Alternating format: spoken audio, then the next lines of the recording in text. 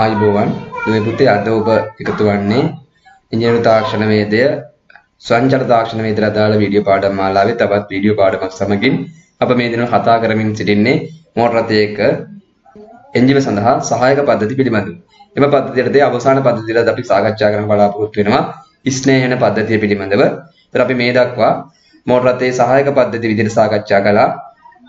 පණ ගැන්වීම පද්ධතිය, ඒ වගේම ජුවලන පද්ධතිය, ඉන්ධන සැපයුම් පද්ධතිය, ඩීසල් ඉන්ධන සැපයුම් පද්ධතිය සහ පෙට්‍රල් ඉන්ධන සැපයුම් පද්ධතිය, ඒ වගේම සිසිල්න පද්ධතිය පිළිබඳව කතා කළා. ඔබට පහළ ඩිස්ක්‍රිප්ෂන් එකේ දාලා තියෙන link එක හරහා ගොස් මෙම වීඩියෝ පට නැරඹීමට අවස්ථාවක් තියෙනවා. ඒ වගේම මේ වීඩියෝ පටවල ඩිස්ක්‍රිප්ෂන් එකේ දාලා තියෙන link එක හරහා ගොස් එම වීඩියෝවට අදාළ ප්‍රශ්න වලට ඔබට පිළිතුරු සපයන්න පුළුවන් එම නිබන්ධනය ලබාගෙන. එතකොට අද අපි පාඩමට යමු වෙමු. අද අපි කතා කරන්න බලාපොරොත්තු වෙන්නේ ස්නේහන පද්ධතිය පිළිබඳව. ඒතර මෝටර රථයක් සඳහා ස්නේහක පද්ධතියක් වැදගත් වන්නේ අප දන්නවා මෝටර රථයේ එන්ජිම නිර්මාණය වෙලා තියෙන ලෝහමය කොටස් වලින් මේ ලෝහ කොටස් තුල එන්ජින් සිලින්ඩරය තුල පිස්ටන් ඉහළ පහළ ගමන් කරන අණුවැටුම් චලිතයෙන් ඉහළ පහළ ගමන් කරන මෙම පිස්ටන සහ සිලින්ඩරය එකිනෙක ඇතිල්ලීම නිසා ඝර්ෂණයෙන් ඒ කාර්යක්ෂමතාවය අඩු වෙන්න පුළුවන්. එමේ කියන්නේ ඝර්ෂණය නිසා ශක්තිය හානි වෙන්න පුළුවන් එන්ජිමේ දහන ක්‍රියාවලින් ලබා දෙන ශක්තිය. අතර මේ ශක්ති හානිය වෙන්නේ එකිනෙකට ඇතිල්ලෙමින් ගමන් කරන පෘෂ්ඨ අතර තිබෙන ඝර්ෂණය නිසා. එතකොට මේ ඝර්ෂණය හේතුවෙන් මෙම පිස්ටන් හිස වගේම සිලින්ඩරයේ බඳ කොටසත් ගෙවී යාමට ලක් වෙන්න පුළුවන්. එතකොට මේ ගෙවී යාම වැළැක්වීම සඳහා අප මොකද කරන්නේ? මේ චලනය වන පෘෂ්ඨ අතරට තෙල් ස්තරයක් පවත්වා ගන්නවා. එම තෙල් ස්තරය පවත්වා ගැනීම සඳහා අප භාවිතා කරන පද්ධතිය අපි හඳුන්වනවා ස්නේහන පද්ධතිය විදිහට. එහෙනම් ස්නේහක පද්ධතියට දාන තෙල් වලින් හැකියාව ලැබී යුතුයි මේ චලනය වන ලෝහ පෘෂ්ඨ අතර ප්‍රමාණවත් ඝනකමකින් යුතු තෙල් පටලයක් පවත්වා ගැනීමට. ඒ සඳහා මේ ස්නේහක තෙල් වල තිබී යුතු වැදගත්ම ගුණාංගය තමයි දුෂ්ටාවිතාවයක්. එම තෙල් සතුව පැවතිය යුතුයි. එහෙනම් එම තෙල් වල දුෂ්ටාවිතාවය මත තමයි තීරණය වෙන්නේ මේ ස්නේහන පද්ධතියේ කාර්යක්ෂමතාවය. ඊට අපි බලමු එන්ජින් ස්නේහනය කිරීම සඳහා භාවිත කරන ප්‍රධාන ක්‍රම මොනවද කියලා. ප්‍රධාන ක්‍රම තුනක් අපට හඳුනා ගන්න පුළුවන්.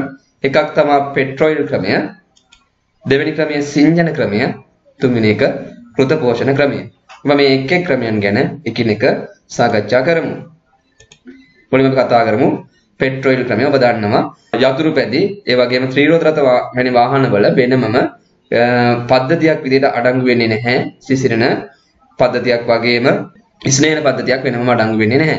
ඒට හේතු වෙන්නේ පෙට්‍රෝල් ක්‍රමය තමයි මෙම එන්ජින් ස්නේහනය කිරීම සඳහා භාවිත කරන්නේ. ඉතින් අපි දන්නවා අප වාහනයට ඉන්ධනය දීම සමග මේ ඉන්ධනත් එක්ක අප ලිහිසි තෙල් කලවම් කරලා තමයි අපි දාන්නේ. අපි කියනවා 2T ඔයිල් එක කලවම් කරලා තමයි දාන්නේ කියලා. අපි සාමාන්‍යයෙන් දෙපාර යතුරු පැදි තීර රථ වලට 20ට 1 25ට 1 වැනි අනුපාත වලින් අපි 2T විදිහට හඳුන්වන ස්නේහක තෙල් මිශ්‍ර කිරීම කරනවා ඉන්ධන ඇතුළත් යෙදීමේදී.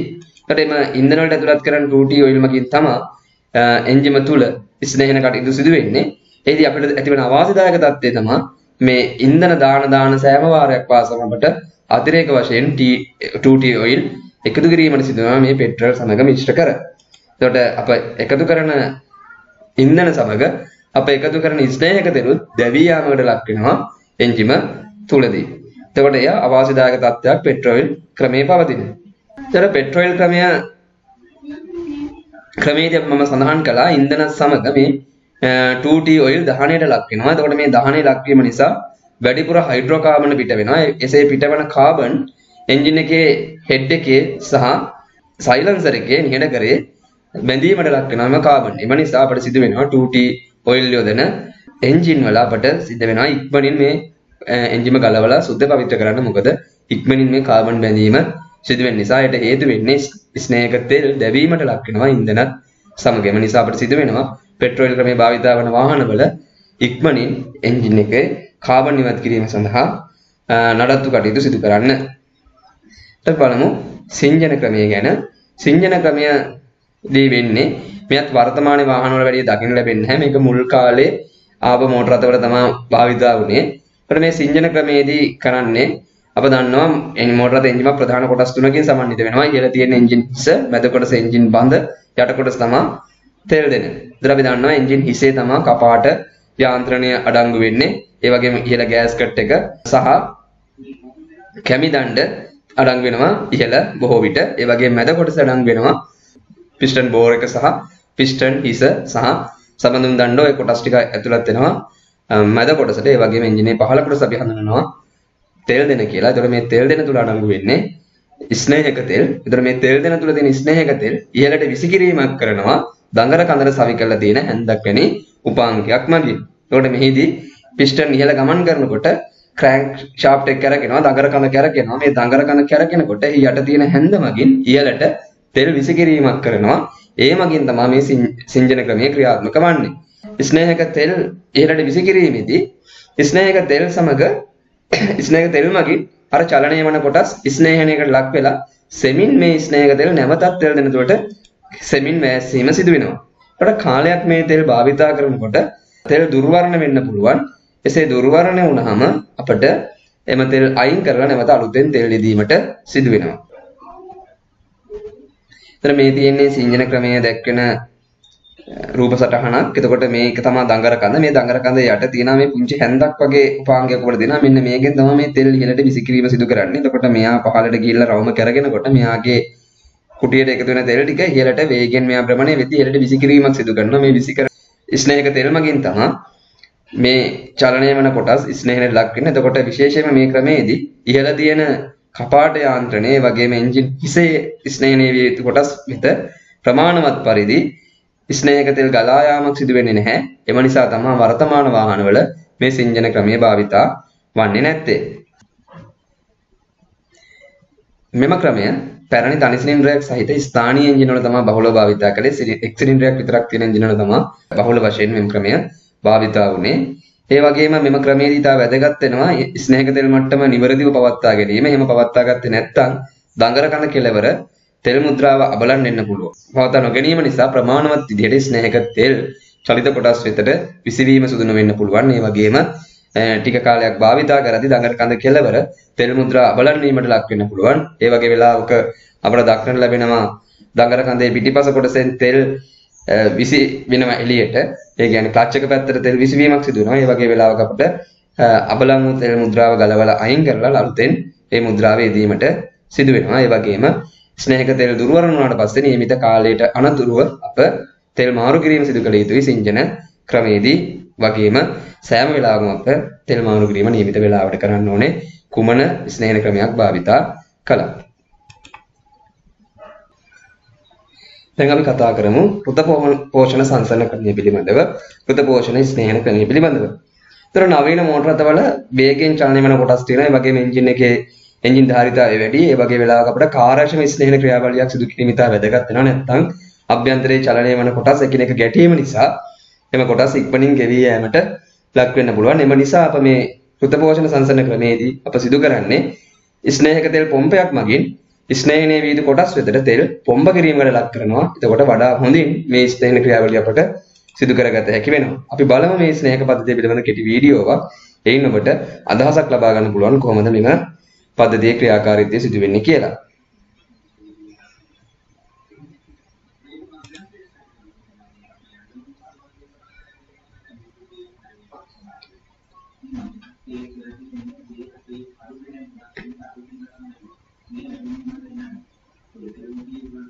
එතන දඟර කඳ සහ කැමි යාන්ත්‍රණය සම්බන්ධ වෙන්නේ බෙල්ට් එකක් මගින් මේ සම්ප් එක තමයි පහළ දැක්වෙන්නේ. මේ සම්ප් එකේ ස්නේහක තෙල් ගබඩා වෙලා තියෙනවා. මේ ස්ට්‍රේනරය හරහා තමයි තෙල් මූලික වශයෙන් ස්නේහක තෙල් මූලික වශයෙන් පෙරීමට ලක් වෙමින් ඒ ගමන් කරනවා පොම්පය දක්වා.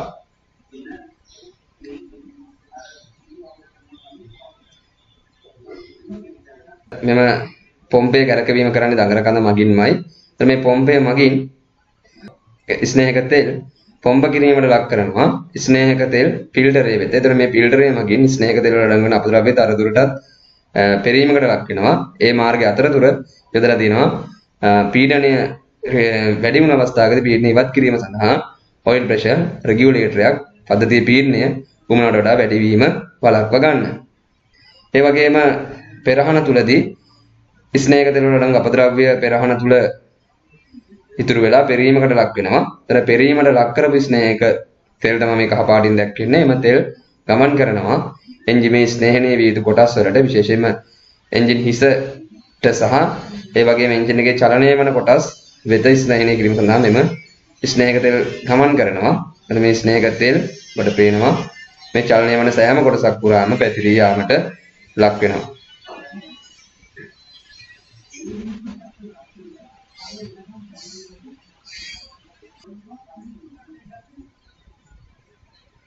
එහගේ මේ ඉහළ යන පිස්ටනේ මේ දෙපැත්තේ කෝර් එකටත් මේ ස්නේහක තෙල් විදීම සිදු කරනවා. එතකොට වඩා හොඳින් මේ ස්ටේරික් ක්‍රියාවලිය සිදු වෙනවා. මේ සියලුම ස්නේහක තෙල් නැවතත් තෙල් දෙන වෙත එකතු වෙනවා.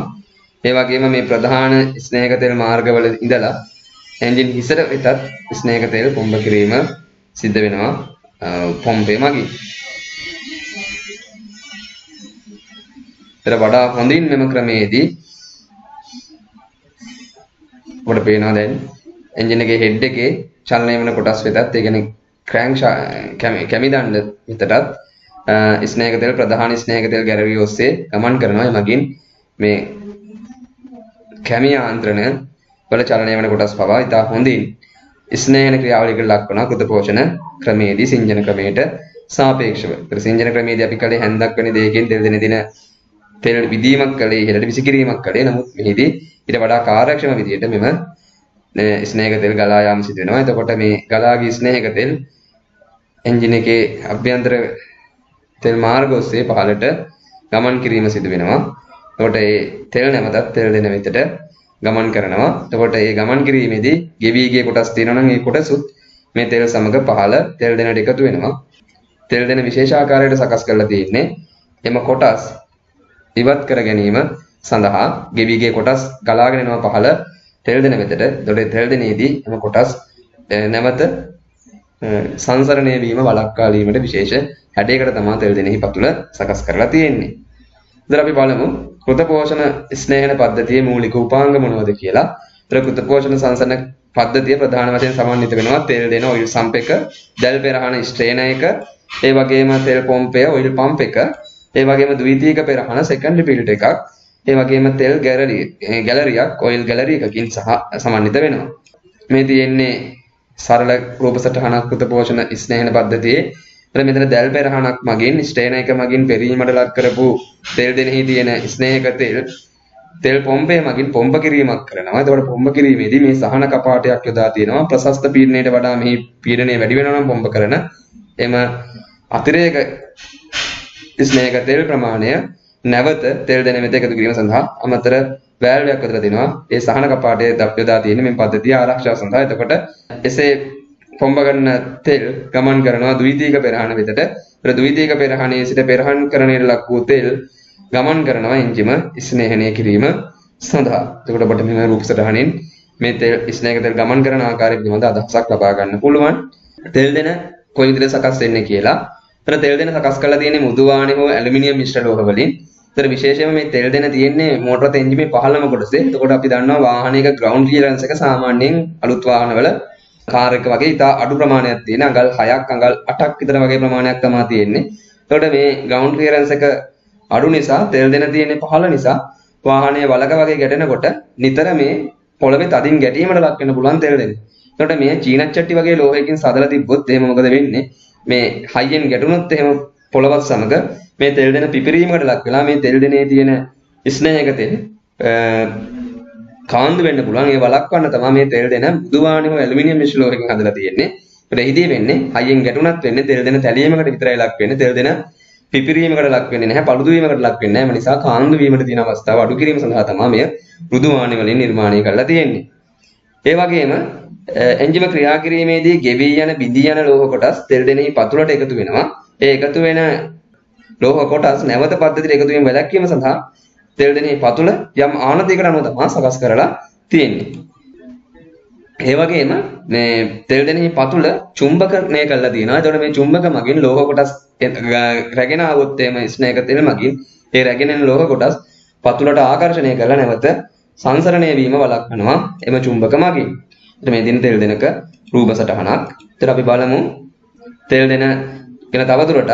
ඒතර තෙල් දෙනේ පහළ කොටසේ දාලා තියෙනවා පුංචි ඇබයක්. ඒ ඇබය ගැලවීමෙන් අපිට පුළුවන් තෙල් දෙනේ තියෙන තෙල් ඉවත් කිරීමට වගේම අපද්‍රව්‍ය එකතු වෙලා තියෙනවා නම් අපද්‍රව්‍ය ඉවත් කර ගැනීම සඳහා එම ඇබේ භාවිතා කරන්න පුළුවන්. ඒ වගේම දර්ශක කූරක් විතර තියෙනවා තෙල් දෙනෙහි තියෙන තෙල් මට්ටම පරීක්ෂා කිරීමට. අප දන්නවා සාමාන්‍ය සතේකට විතර වරක් එන්ජින් එකේ ඔයිල් මට්ටම අපි පරීක්ෂා කරනවා. ඒ සඳහා තමයි ස්නේහක තෙල් කූර යොදලා තියෙන දර්ශකයක් විදිහට. ඒ වගේම තෙල් දෙන සම්බන්ධ වෙන්නේ එන්ජින් එකේ බඳ කොටසට. එම කොටස් දෙක එකිනෙක සම්බන්ධ වෙන්නේ මුද්‍රාවක් කරහා. එතකොට ඔයිල් සීල් එකක් තියෙනවා මේ දෙක අතර. නිවැරදි පරිදි ගෑස් කට් එකක් යොදලා නිෂ්පාදකයාගේ උපදෙස් පරිදි නියමිත වර්ගයේ ගෑස් කට් එකක් යොදා එන්ජිමේ බඳ කොටස සහ තෙල් දෙන මුද්‍රා කර ගැනීම අවශ්‍ය වෙනවා එන්ජිම නඩත්තු කටයුත්තකට ගැලවීමේදී. ඒතර දැල් පෙරහන මගින් කරන්නේ ප්‍රමාණයෙන් විශාල කොටස් තියෙනවා නම් ස්නේහක තෙල් සමග එකතු වෙලා පැමිණුණු ලෝහ කොටස් සහ අපද්‍රව්‍ය ඒවා පෙරීමට ලක් කරලා පොම්පය වෙත පිරිසිදු මට්ටමේ පවතින අවහිරතාවයක් සිදු නොවන විදිහට ස්නේහක තෙල් ගමන් කරවීම සඳහා තමයි දැල් පෙරහනක් භාවිතා වෙන්නේ. දැල් පෙරහන මගින් ස්නේහක තෙල් මූලික පෙරීමකට ලක් කරලා තමයි පොම්පය වෙත සැපයීම සිදු කරන්නේ. මගින් උත්සාහ කරන්නේ පොම්පය අවහිර වීම වළක්වා ගන්න එක. ඒ වගේම තෙල් ගැලරි වෙතට ස්නේහක තෙල් පීඩනයක් යටතේ සැපිය යුතුයි. එතකොට තමයි කාර්යක්ෂමව මේ ස්නේහන ක්‍රියාවලිය සිදු වෙන්නේ. ඒ සඳහා තෙල් දෙනෙහි තියෙන තෙල් පීඩනයකට ලක් කිරීම තමයි තෙල් පොම්පය මගින් සිදු කරන්නේ. එතකොට ස්නේහක තෙල් පොම්ප වර්ග දෙකක් ප්‍රධාන වශයෙන් භාවිතා වෙනවා. එකක් තමයි දැතිරෝධ වර්ගයේ ස්නේහක පොම්ප ගියර් ටයිප් පම්ප්ස් තියෙනවා. ඒ වගේම තව වර්ගයක් තියෙනවා. ඒ තමයි භ්‍රමණ එහෙම නැත්නම් රොටරි වර්ගයේ ස්නේහක තෙල් පොම්ප තියෙනවා. එවනම් ස්නේහක තෙල් පොම්ප වර්ග දෙකක් වාහනවල මූලික වශයෙන් භාවිතා වෙනවා. එක් වර්ගයක් තමයි දැතිරෝධ වර්ගයේ ස්නේහක පොම්ප. දෙවෙනි වර්ගය තමයි භ්‍රමණ එහෙම නැත්නම් රොටරි වර්ගයේ ස්නේහක තෙල් පොම්ප. එතකොට අපි බලමු දැතිරෝධ වර්ගයේ ස්නේහක තෙල් පොම්පය කොයි විදිහට ක්‍රියාත්මක වෙන්නේ කියලා. මේ පොම්පය තුල දැතිරෝධ දෙකක් තිබෙනවා. එම දැතිරෝධ දෙක අතරට මේ ස්නේහක තෙල් තෙරපීමකට ලක් කිරීමෙන් තමයි පීඩනයකට ලක් කරන්නේ. දැතිරෝධ දෙක කැරකවීම සිදු කරන්නේ දඟර කඳත් එක්ක සම්බන්ධ වෙච්ච පටි එළවුමක් හෝ දැතිරෝධ එළවුමක් මගින්. කැමි දණ්ඩ මගින් තමයි මේ පොම්පය කැරකවීම සිදු කරන්න. අපි බලමු පොම්පයේ සමීප ඡායාරූපයක්. එතන මේ පොම්පේ ක්‍රියාකාරීත්වය මේ රූපසරණයෙන් පැහැදිලි කරගන්න පුළුවන්. එතන මේ ගියර වීල් දෙක කැරකෙන්නේ එකිනෙකට ප්‍රතිවිරුද්ධ දිශාවට. මෙහා දක්ෂිනාවර්තව කැරගෙනවා නම් මෙහා කැරකෙන්නේ වාමාවර්තව. එතකොට අපිට පේනවා මේ මධ්‍යයේ ලැබෙන ස්නේහක තෙල් දෙපසින්ම තෙරපීමකට ලක් වෙනවා. මේ පැත්තෙන් ගලාගෙන එන තෙල් මේ පැත්තට තෙරපෙනවා මේ දැති මගින්. ඒ වගේ මේ පැත්තෙන් ගලාගෙන එන තෙල් මේ පැත්තෙන් තෙරපීමට ලක් වෙනවා. මෙතන ස්ථානීය පීඩනය වැඩි වෙනවා. එතකොට අධිපීඩනයකට ලක් වෙන තෙල් තමයි මෙම පොම්පෙන් පිටතට තල්ලු වෙලා යන්නේ. එතකොට මේ හවුසින් එක හදලා තියෙන හැඩයත් මේ සඳහා ඉවහල් වෙන විදිහට තමයි සකස් කරලා තියෙන්නේ. ගියර රෝධ අතර දැති අතර තෙල් සිරවියම මගින් තමයි පීඩනයකට ලක් වෙන්නේ මෙම ගියර් ටයිප් එකේ ස්නේහක තෙල් පොම්පේදී. අපි බලමු දැතිරෝධ වර්ගයේ ස්නේහක පොම්පයක තත්ත්වය දැන් අපි කතා කළා. දැතිරෝධ දෙක එකිනෙකට ප්‍රතිවිරුද්ධ දිශාවට තමයි භ්‍රමණය වන්නේ. එක් පැත්තක අඩු පීඩන තත්ත්වයක් තියෙනවා. ඒ වගේම දැල් පෙරහන හා ස්නේහක තෙල් චූසන මාර්ගය ඔස්සේ පොම්පය තුළට තමයි ඇතුළු වෙන්නේ. ඒතර පොම්ප නිවෙස්නාව හා දැතිරෝධ අතර තෙරපෙන ස්නේහක තෙල් පීඩනයක් යටතේ අවුට්ලට් පෝට් එක හරහා පිටතට ගමන් කරලා එන්ජින් එකේ ස්නේහනය සඳහා ගමන් කරනවා. ඒතර තෙල් පීඩනයේ නියමිත ප්‍රමාණයට වඩා වැඩි වන විට ආතතියට ලක් කරපු දුන්නක් මගින් ක්‍රියා කරන සහන කපාටයක් එහෙම නැත්නම් ආරක්ෂක කපාටයක් යොදලා තියෙනවා. එම වැල්ලේ විවෘත වෙලා පීඩන ඉහළ යාම වළක්වමින් අතිරේක ස්නේහක තෙල් නැවත තෙල් දෙන වෙත ගමන් කරවීමට සලස්සලා තියෙනවා. ඒ පාලනය සඳහා තමයි සහන කපාටය යොදාගන්නේ පද්ධතියේ ආරක්ෂාව සඳහා. අපි බලමු රොටරි වර්ගයේ ගියර් රෝධයක් කොහොමද ක්‍රියාත්මක වෙන්නේ කියලා. එතන මෙහිදී ඔබට පේනවා කසුවම සකස් කරලා තියෙන විශේෂ හැඩයකට. එතන මේ දැතිරෝධය කැරකවීමට ලක් කරනවා කැමි දණ්ඩ මගින්. එතන මේ කැරකෙන පාත් එක අනුව මෙම ස්ථානයෙන් ඇතුල් වන ස්නේහක තෙල් තෙරපීමකට ලක් වෙමින් අවුට්ලට් පෝට් එක හරහා පිටතට ගමන් කිරීම තමයි සිදු වෙන්නේ. මේ හදලා තියෙන විශේෂ හැඩය අනුව මෙයා තෙරපීමකට ලක් වෙනවා. මේ කවුළු අතරින් තෙරපීම ලක් වෙලා තමයි පිටවීම සිදු වෙන්නේ. ඒතර මේ ආකාරයේ ස්නේහක තෙල් පොම්ප අපි හඳුන්වනවා රොටරි වර්ගය නැත්නම් ප්‍රමුඛ වර්ගයේ ස්නේහක තෙල් පොම්ප කියලා. අපි බලමු ද්විතීක පෙරහන පිළිබඳව අවධානය යොමු කරමු. ඒතර ද්විතීක පෙරහන විදිහට කඩදාසි කාඩ්රිජයක් සහිත ලෝහ ආවරණයකින් සමන්විත වෙච්ච පෙරහනක් තමයි භාවිතා කරන්නේ. මේ පෙරහන තුලින් ස්නේහක තෙල් ගමන් කිරීමේදී ස්නේහක තෙල් තුල අඩංගු වෙලා තියෙන සියුම් දූවිලි අංශු සහ සියුම් ලෝහ කොටස් ආදිය රඳවා ගැනීමකට ලක් කරනවා. එම නිසා සාමාන්‍ය කිලෝමීටර් 5000ක් විතර යද්දී මේ පෙරහන අවහිර වීමට ලක් වෙන්න පුළුවන්. ඒ අවහිර වුණොත් ඒ පෙරහන ගලවලා නැවත යෙදීම සිදු කළ යුතුයි. මේ පෙරහනුත් වර්ග දෙකක් තියෙනවා. මුල් කාලේ ආව පෙරහන් බොහෝ විට ගලවලා කඩදාසි කාට්‍රිජ් එක නැවත රීප්ලේස් කරන්න පුළුවන් විදිහට ආවේවත් තියෙනවා. වර්තමානයේ ඒවයි තියෙන්නේ සම්පූර්ණ යුනිට් එකම නැවත යෙදීම සිදු කළ යුතුයි. කඩදාසි කොටස වෙනම අයින් කරන්න බෑ. සම්පූර්ණ කාට්‍රිජ් එකම ගලවලා අලුතෙන් යෙදිය යුතුයි. අලුත් පෙරහනක් විදිහට.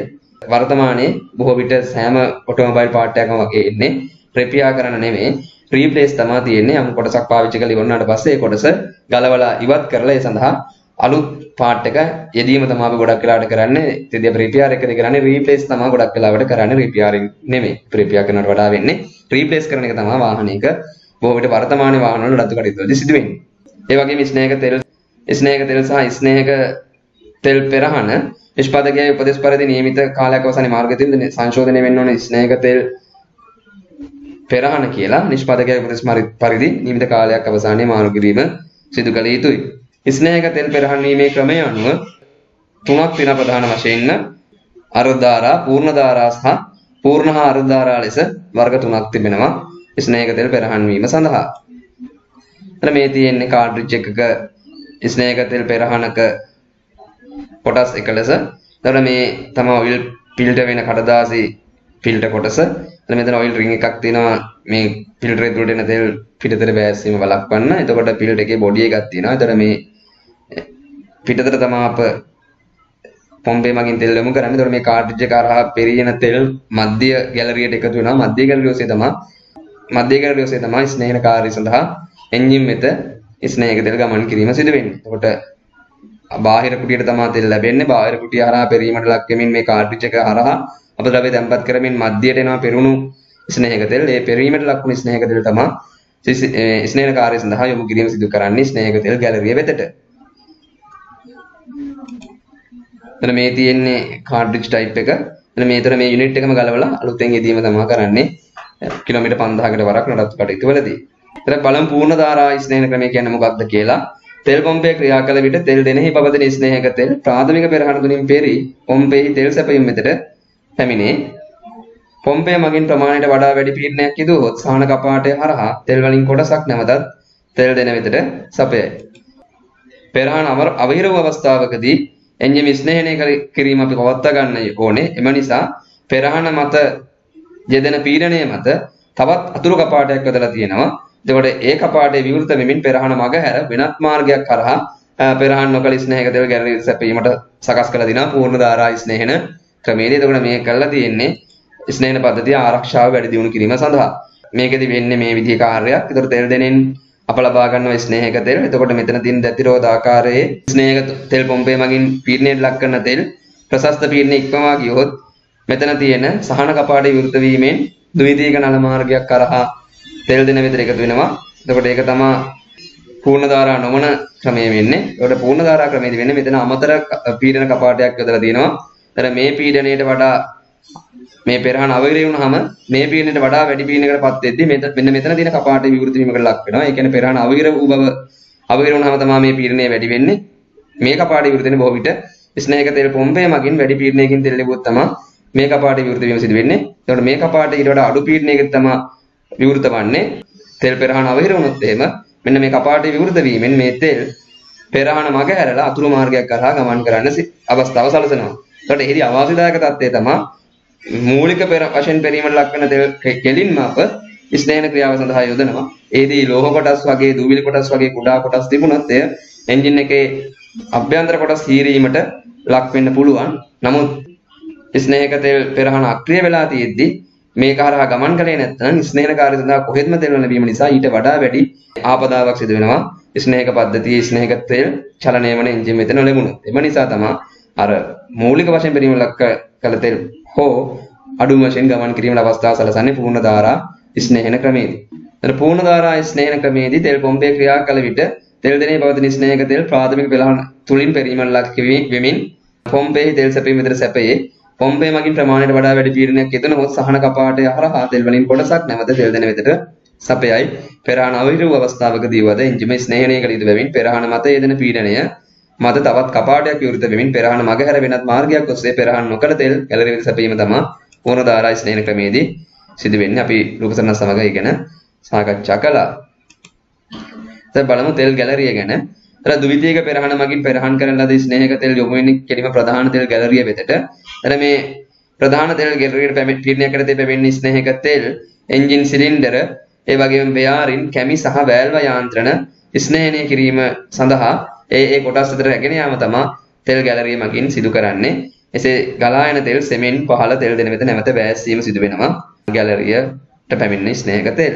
දැන් බලමු ස්නේහක තෙල් වල පවතින ඕනේ ගුණාංග මොනවද කියලා. ප්‍රධාන වශයෙන්ම ස්නේහක තෙල් වලට හැකියාව තියෙන්න ඕනේ චලනය වන පෘෂ්ඨ අතර ඝර්ෂණය අවම කිරීම සඳහා ප්‍රමාණවත් ස්තරයක් පවත්වා ගැනීමට ඒ සඳහා ප්‍රමාණවත් වන දුෂ්ටාවීතාවයක් පැවතිය යුතුයි ස්නේහක තෙල් වල.